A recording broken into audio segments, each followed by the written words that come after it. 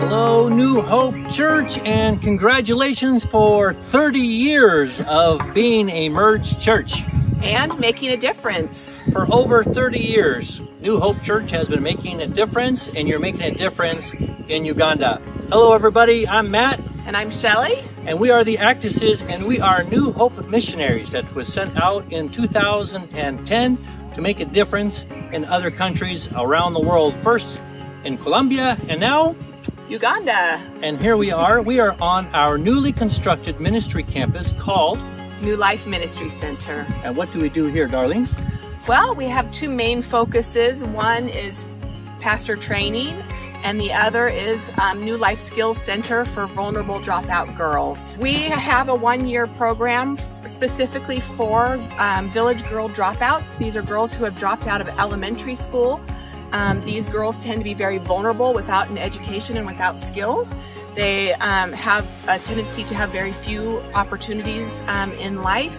They are also end up being vulnerable to human trafficking, forced child marriage, and to teen pregnancy a lot of, and the like. And so we have a skills center that gives them the hope and the love of Jesus, and then also equips them with skills.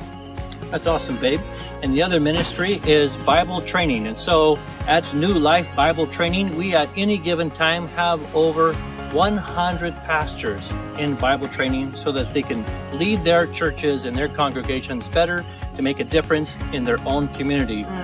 And so New Hope has made a difference in our lives. Yes. I remember back when we were just so green and we didn't know what to do, and we came to the pastors and the leadership and the elders and we said, the Lord has called us to become missionaries.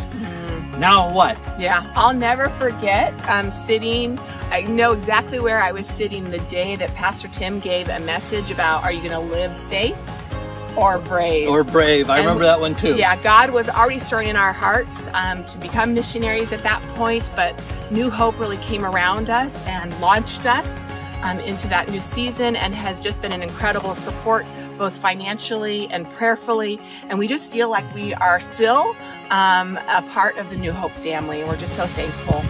We love you, New Hope, and we wish we were there to celebrate with you. Yes. And so thanks for making a difference in our lives. We know that you're making a difference in so many lives.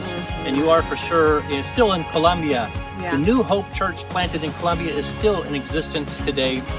And the New Life Ministry Center in Uganda is continuing to make a very big impact in this area.